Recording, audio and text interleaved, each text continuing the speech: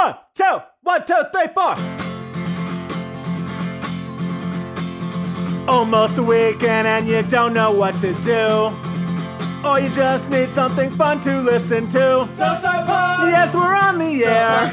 And the gang's all here, all things on the south side. We're listening to the Southside Pod. Looking for the best Southside breweries. Or you might just need an awesome place to eat. Southside Pod! Mount Greenwood, Evergreen, Blue Island, Beverly, Payless, and Allsup too. You're tuned into the Southside Pod. Southside Pod. Oakland, Midlothian, Oak Forest, Chicago Ridge, Flossmoor, and Bridgeview. You're listening to Southside Pod.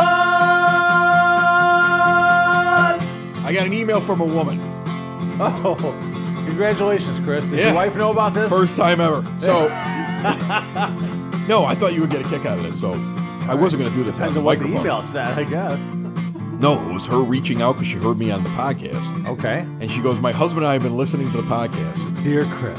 And my husband keeps saying, I know these guys. Uh-oh. Oh, no. I know these guys. That can't be good. No. He grew up in Champaign-Urbana and was in middle school in the late 90s when we were on the radio together. No. Boy. And he listened to us, and he In finally middle put it school? together. It was Chris Lanuti and Wild Bill from the Morning Alternative in Champaign-Urbana on the Planet. Why was he And listening to 25 you years guys? She ago, sent man. me an email, and he was super excited. And you know what I responded back?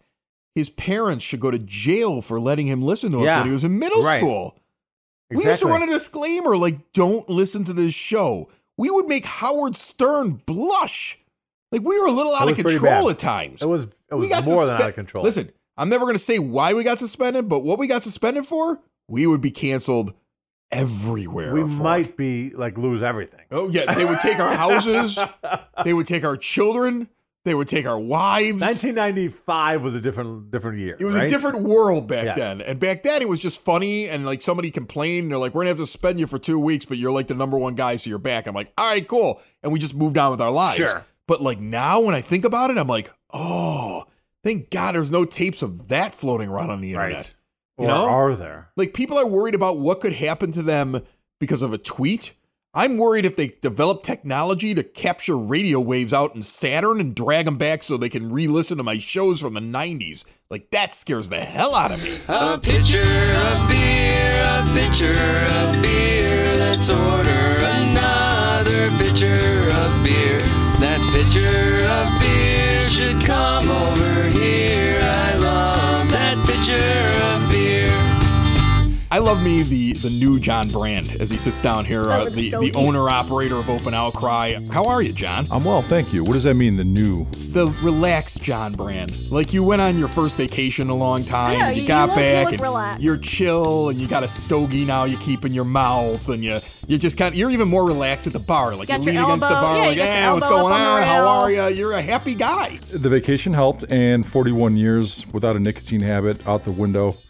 These have helped as well. I don't know what this is. You but don't yeah, even have to light it. You're just No, he sitting here with doesn't- an unlit Do you cigar. like them, or do you I just do chew like them. I do like them. In fact, but because I It was don't like end the up, end of a pen cap. You've just been gnawing on. just so I don't end up smoking 10 of these a day, I'll just dangle it in my mouth for a couple hours, and then I It's can the get by Chicago with way. one or two. Yeah.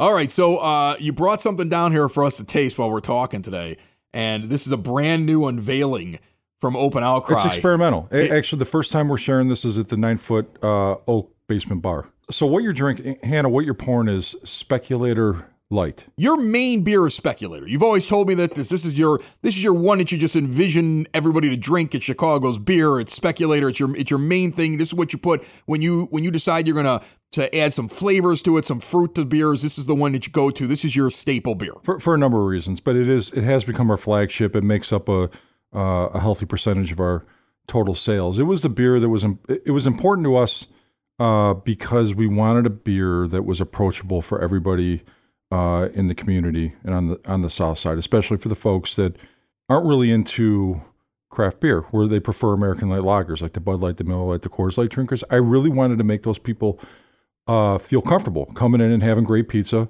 and having a locally made beer. So Speculator was really important to us from the first day we launched. We spent a lot of time in developing that beer before we opened up the doors, and it's worked out that way. It makes up almost a third of our sales. Wow. So now this is a light version. So normally when I think light beer, I think your Miller Lite, your Coors Light, your Bud Light. Some people are into these ultra beers, the idea that like they're trying to get calories down. So is this also supposed to be like a less filling, a less calorie filled beer? Is that what you're going for here? Well, that and a little bit more approachable. It's less sweet than Speculator. It's lower in alcohol. So this is around 3.8, 3.9%. Okay. So a little bit closer in ABV to an American Light Lager, whereas the regular Speculator is 4.8, and it's experimental. We're just trying it out. We've tried a few different iterations of it. We felt good with this one, so we made a couple kegs of it. We started selling it. It's a good light beer. This comes from a guy that when it comes to light beer, always drank his dad's Miller Lite, doesn't like Bud Light, and can kind of stand Coors Light. Like, I'm not a big light beer drinker. This is a good one, though. I'm very happy with what our head brewer, Will Turner, is doing to our beer portfolio. He's brewing beers that bring in the craft beer drinkers, the esoteric styles, the progressive variants, and hazy IPAs, and pastry stouts, and interesting beers. At the same time, he's putting out beers that folks that aren't into that can still come in, like I said, have a good meal with their family, and maybe they're not into those things, but they can still either pour Speculator, or if we get good feedback on this and we continue to brew it, we'll put out a light version of it. You have that light at the other end of the tunnel. You got the governor telling everybody over the last couple of days, anybody 16 and over can start getting a vaccine starting on April 12th, and we might have everything completely open starting in mid-May. As a business owner, you got to be like, yes. It certainly feels that way, but I'm also going to remain cautiously optimistic, because I think we've started and stopped at least 3 or 4 times on the last 12 months. So I'm gonna reserve my excitement here just for a little bit longer, and just try to. We can't go out and hire 20 people right now because it's just too soon. But the short answer to your question, yes, it feels like maybe we've kind of made it through, and it does feel good for sure. Well, John, I love you. I love popping in there and taking a look at everything that you guys are doing. And this Speculator Light is good. Yes, and I think is. It's something that you'll find. I think you're going to get good feedback on it, and people are going to want this on the menu. Well, we'll see. If people want it, we'll keep brewing it. And this is all Will's. First of all, we talked about it 6 months ago. Mentioned it to Will. Will kind of mulled the idea. Did some. Do brewers hate making light beers? You could be honest with me. No, did he look at you like, I got to make a light? Like they like making a beer out of a donut more than they like making a light beer, right? Any of your listeners that are home brewers or have worked in a brewery know that the irony of beer is that the lighter the beer, in fact, the harder it is to make. The more technically sound your brewing has to be to produce a nice light flavored beer, because you're unable to hide behind adjuncts and hops and sweetness and things like that. If you are not a skilled brewer like a guy like Will Turner, this beer is not going to taste very good. But the guy's been doing this for 30 years, and he knows how to brew beer. And to be able to put something like this out on the second or third try is a pretty impressive feat. And when he shared this with me the other day, I'm like, well, we can serve this now. I'm comfortable putting this across the bar now and getting feedback right now on this beer. It's good. It's good, John. I'm going to tell you right now, it's good stuff. So check out the Speculator Light, the regular Speculator, the entire list of options that are over at Open Outcry. Remember, are you still doing the delivery? Are we doing that still? Or this is a permanent feature to this business. In fact, Nice. Yeah. In fact, we're going to be hiring more delivery drivers and phone clerks, because it's a business that continues to serve us and our community well, we think. All right, so check them out. They're over on the 10900 block of Western Avenue, and you can check them out online as well at OpenOutcryBrewing.com. John, thanks so much for stopping by. I appreciate you guys. Thank you. Thank you so much. Nice to see you. A pitcher of beer, a pitcher of beer. Let's order another pitcher of beer. That pitcher of beer should come over here. I love that pitcher of beer. A friend to the Broadcast Basement On Demand Radio Network and his first time on Southside Pod, Ben Belton. I'm going to tell everybody what you do. You are a Hollywood insider. You work for studios. You get the inside dope on things that are going on not only at the movies, but also these on-demand, these streaming services, things going on with Disney and Marvel and everything else like that. A lot of times before it actually gets out there. And so I like to have you on every once in a while to talk about entertainment. And especially because things are going to open up here. You're out in California. You guys will be locked down until 2035. Out here on the South Side, the world is fairly open. Not crazy open, but we're going to get there soon, I think. So I think the movies are starting to come back. There's theaters that are open in the area. We're not getting the big ones, though, yet. Is there anything on the horizon? What's going on with these Disney movies? They're coming out, but now it's looking like they're going to coincide with the release with Disney Plus. So Cruella is going to, as well as Black Widow was supposed to come out on, I believe it was May 7th. Right. Now it's taking the date that Shang-Chi had, the other Marvel film that was slated for the July 4th-ish holiday. They are now moving Black Widow into that spot, and it's also going to be released on Disney Plus. So it's going to come out simultaneously on Disney Plus at the same time, but they'll probably do the thing where they charge you $20 to watch it. That's probably what you're looking at. So just some minor changes to that, and the issue I think that the listeners are going to see is that you might see some other films move in relation to that. So with Disney's announcement today, because moving Black Widow out of that May 7th spot means some of the films that we're thinking about moving around May 7th may not. Right, because nobody wants to go up against a powerhouse Marvel movie. So now you might have somebody that decides to do something. Do you get the feeling that is it all contingent on New York and California? Even if the South Side of Chicago's open, there's populated areas that are open. Texas seems to be open. Is it all contingent on like the two coasts really for when we start getting to see movies, or are we going to see anything that you think is interesting over the next month or so? Well, it really is contingent upon not only, it really is LA, honestly. It's not, I don't mean to, Don't insult the South Side. That's all I can. You can insult New York all you want to. Well, don't insult the South Side. The South Side's going to find you out there in SoCal. That's right.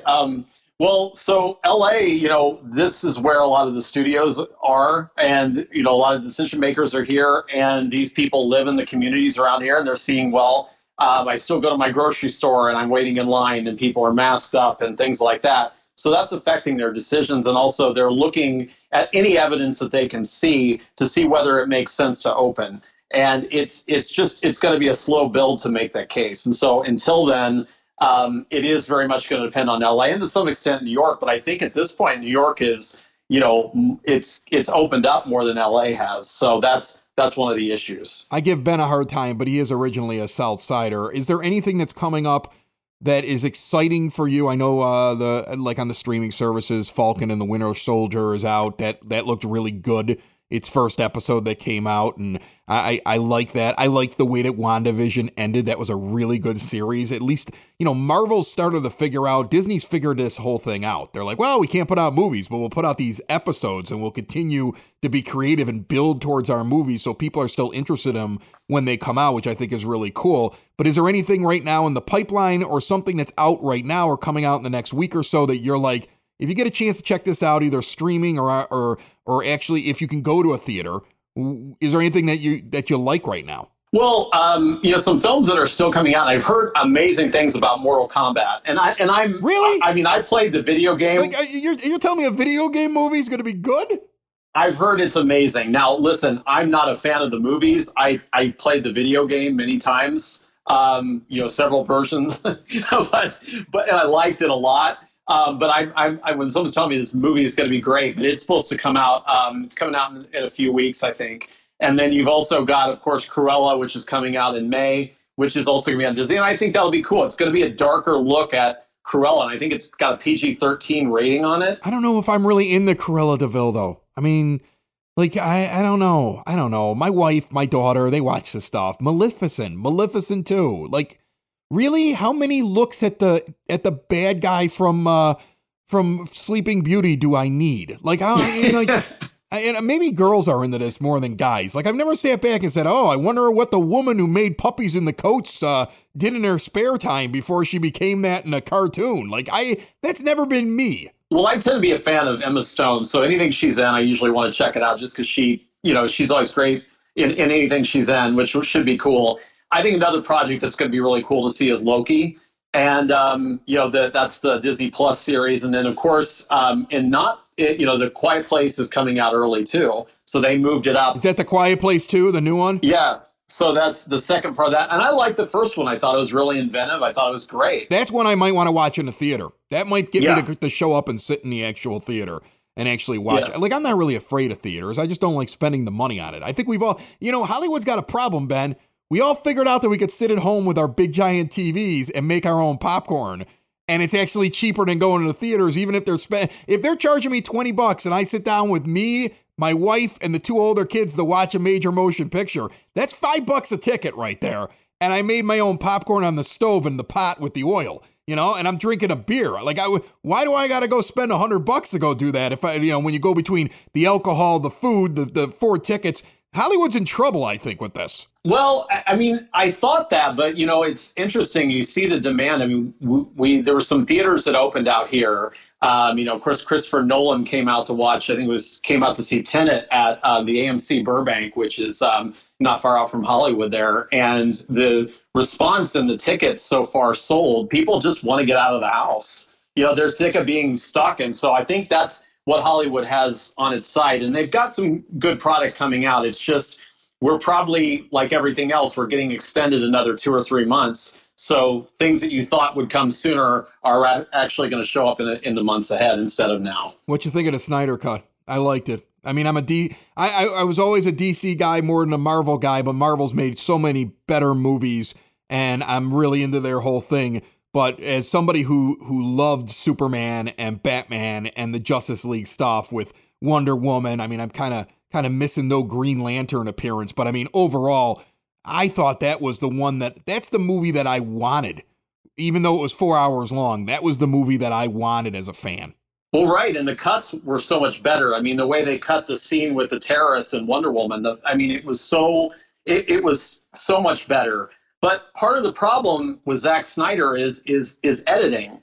And I mean, yes, it's a great film, but if you had released that in theaters, you couldn't have done well. Couldn't have done that. You couldn't have done it. It had to be released on, HBO Max. And I think that's the issue. So, I mean, I hope that what, they will do is they'll look at a model like Disney, which I think they're actually planning on doing, and actually start releasing some of these series like WandaVision and Falcon and the Winter Soldier, because there's so much more time to tell a story, introduce more characters, and get you involved with those characters so that you want to go to a movie and see a bigger Avengers film with all of these little characters in it. Before I let you go, people sitting at home that might not be out and are curious about things like the Oscars might want to know what you are hearing buzz-wise, stuff like that. Me, I'm done with award shows.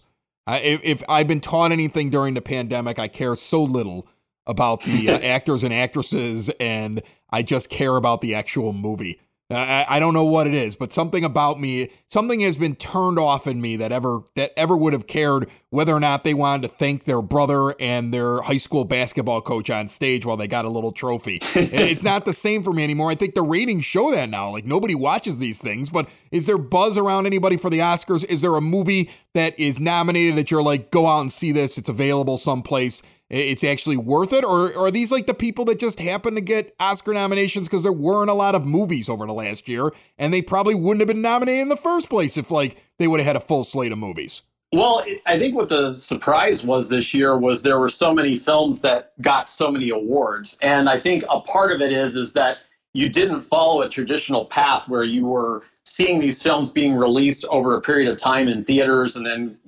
really having an adequate time at these circuits and film festivals. We really don't even know. I mean, we have some ideas of who are, who the winners will be in certain categories. I think one really strong one will be Nomadland. Is that the best picture, do you think? Do you think that wins best picture? My wife watched it and told me it was absolutely incredible. I haven't gotten around to it yet, but she's like, that movie was amazing. Is that a contender? I absolutely think it will be. If not for Best Director, I think as a shot at Best Picture. There's a lot of films that I haven't seen, so I'm always reluctant to make predictions until I've seen the films. So I feel like I'm a little far behind. The one that I was disappointed with that a lot of other people loved was Mank. And I don't know that I recommend even people watching it. It's a different kind of film. I didn't particularly care for it, but it got the most Oscar nominations out of all. It's totally going to win everything. Because you know what? Everybody out there in Oscar world wants to prove they're smarter than the rest of us. That's all they want to do. Oh, is this a crappy movie that's really weird? Give it everything. And then we'll tell everybody they're not cultured enough to understand good film. That's why Ben's on. Ben's a Southsider out in SoCal who's like, Mank sucks. Like, don't listen to these people. All right, bud, I appreciate you jumping on. I know that you got your first shot. You're still waiting on your second one. I know it really won't matter out there in California. Like I said, you're going to be locked down forever, but the pubs are open here, bud. Come find me, and I'll take you out for some craft beer on the South Side, because there's plenty to do out here now. It's very different from where you're at. You're like, remember Escape from LA? That's where you are. You need to escape from LA and get back to the South Side. Very true. Thanks for having me. You know, I get muscle aches all the time. I've gone from being able to do whatever I want to and not feeling any pain to basically getting pain for any kind of physical activity. Good news, there's a local family-owned Southside business that provides a CBD topical that will not break the bank. Creaky Bone Balm offers concentrated relief for creaky bones. It is an effective hemp-based CBD in a rejuvenating balm. And guess what? It's made in small batches, always free of preservatives, and all natural ingredients. It's great for muscle aches, tension, inflammation, joint pain. You can even use it for skin ailments like burns and dry, cracked skin. Right now, go to creakybone.com and use the promo code BASEMENT. Get 20% off your order. Whether it's physical activity or off-season stress, Creaky Bone's gonna help you out. Use that promo code BASEMENT, 20% off your order right now at creakybone.com. We've never talked about it here on this podcast, but Bill and I did morning radio together. Right. In the late 90s. Long time ago, 25 years ago. Long time ago. Back when we were young and thin. Spry. And women wanted to have sex with us. Well, you weren't really thin. I mean, yeah, he's right. I've seen pictures. Let's be honest. Probably more thin now. I wasn't. I'm actually thinner now, which is ridiculous. Yeah, and I was pulling in girls that didn't make any sense for how fat I was. You were the Howard Stern of the Midwest. Yeah, that's what I was. The Southern Midwest.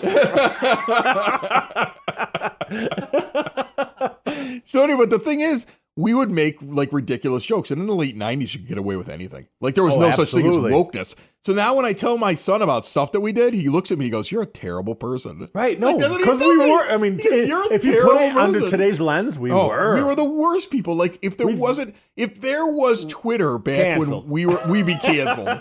There's no way we get through the 90s. There's no way I have a radio career. There's no way that I ever tell a joke. It wasn't a thing in the 90s. There's no way that I'm doing stand-up comedy with Louis Black, or you're running around in Southern California with Dick Clark. Like we're screwed. Right. Like that never happens. 1997, like Facebook opens, we post at 9 a.m.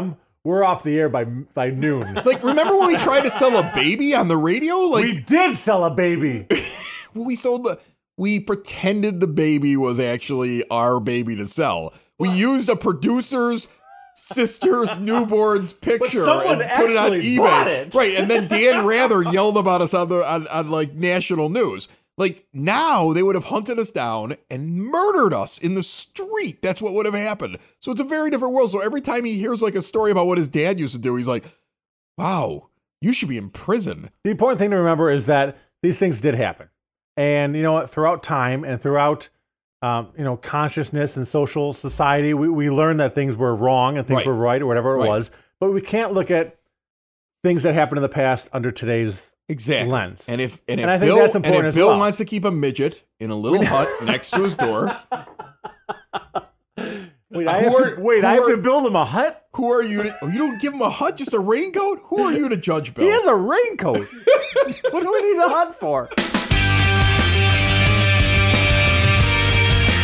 So on April 6th, pretty much all the suburbs on the south side of Chicago are having their local elections. And Lorraine Swanson from The Patch covers an awful lot of those suburbs, and she's been doing it for a long time. She joins us on Southside Pod. How are you, Lorraine? Good. I'm.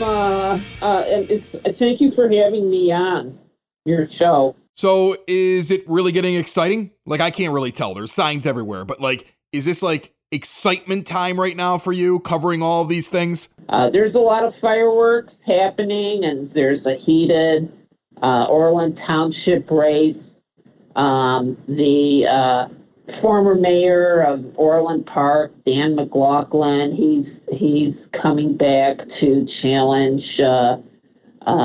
Keith Pekow, who's running for a second term. He's trying to reclaim his seat.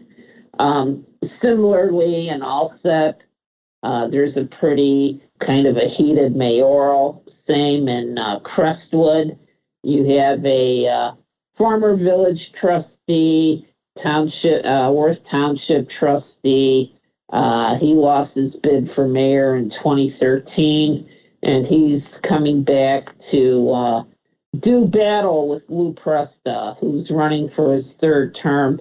Mr. Presta, as you may know, he is facing a federal indictment for alleged bribery with Safe Speed.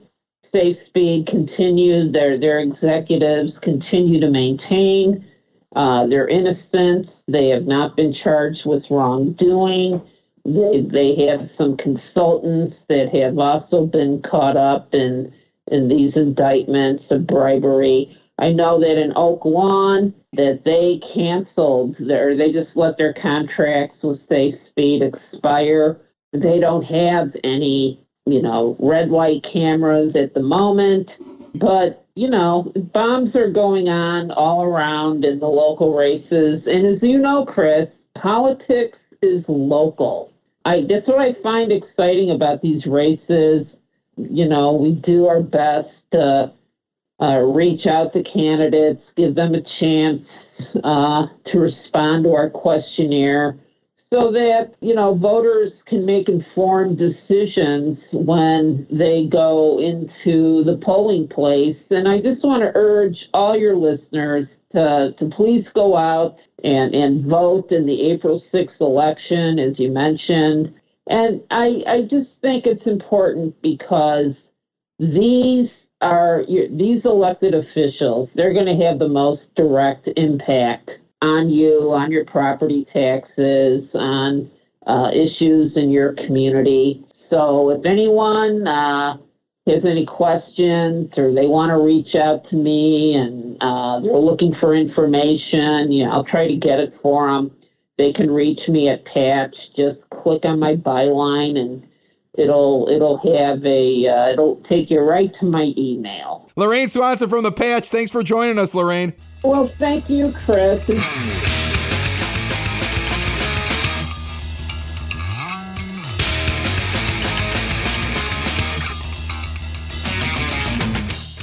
Oh, man, Mike, listen to this. Before we get out of here, Bill is now complaining right here at the end of the show that we make fun of everybody, make fun of each other's wives, but nobody makes fun of his wife. Like, I'm trying to think that you don't like her. No, I'll make fun of your wife. You want me to make fun of your wife? Whew. I mean, we make fun of Mike's wife and your wife. Well, you never talk about your wife. I have a crazy He doesn't want to get beat about up. this before? No, tell me. Tell me all about your wife. Deja vu all right, go for it.